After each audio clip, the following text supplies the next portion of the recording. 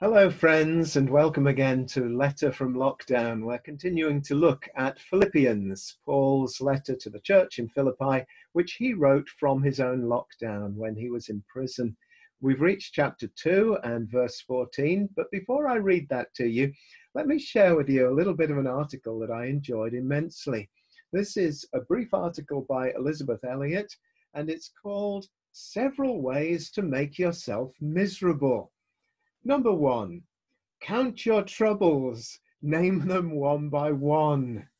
Number 2, worry about something every day. Don't let yourself get out of practice. Number 3, pity yourself.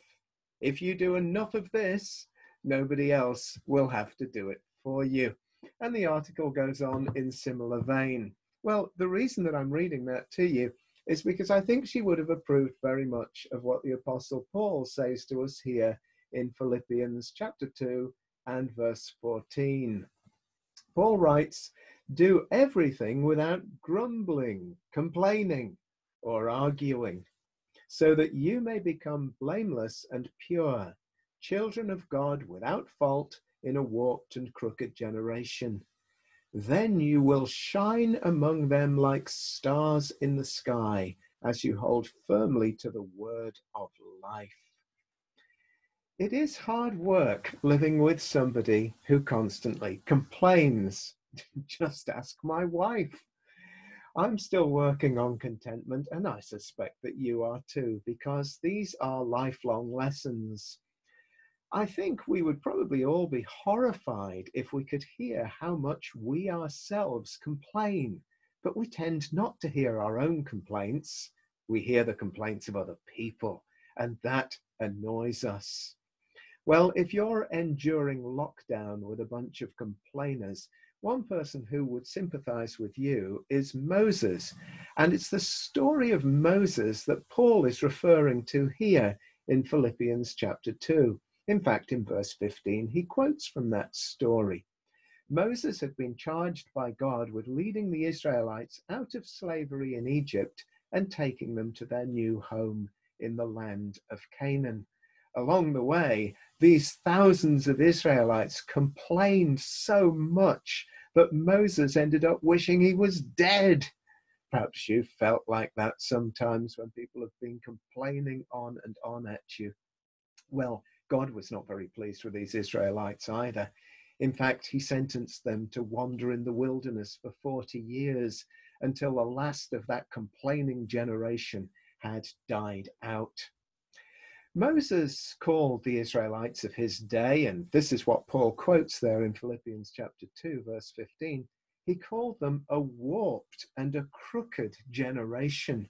Though they had a heavenly Father who loved them and provided everything they needed, they behaved as though they were orphans with no one to care for them. Now, it's important to understand that that is why they were condemned by God. They were not condemned because they were weak. We're all weak. Jesus died for people who are weak. They were condemned not for being wimps. They were condemned for being unbelievers.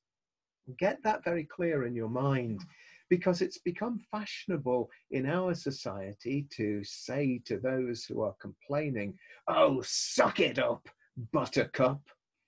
Well, that expresses our annoyance, but it also hints at our arrogance. It's as though we're saying to people, "You should be tough. In fact, like me, I'm tough. I've got my act together. Why don't you?" But that is not what Paul is saying here, and for a very good reason. As the self-styled tough ones will one day discover, they aren't nearly tough enough. They're not that much tougher than the rest of us. The great leveler is death. When God calls time on them as on everybody else, it will be over for them. They will not be tough enough.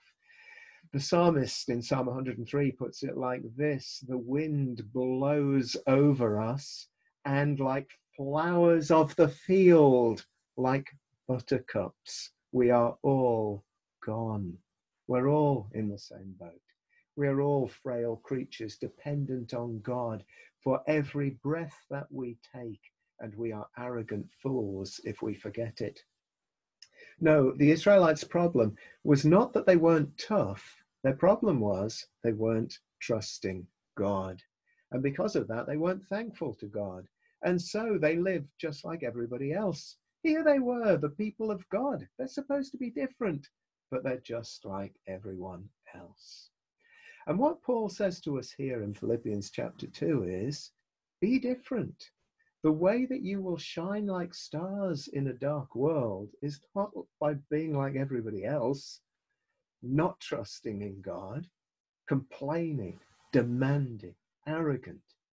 The way you will shine like stars is by being different, by living as people who know God's goodness, who trust in him, who have grateful hearts, who count their blessings rather than their troubles. Now, how do you become that kind of person? Well, the answer is not suck it up, buttercup. The answer is repent and believe the gospel.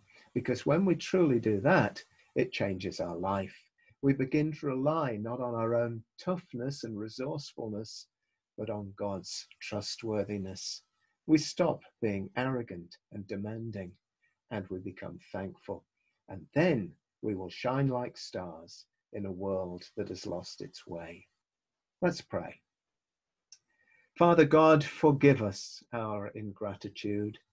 Make our whole lives an offering of praise and thankfulness for all your kindness to us.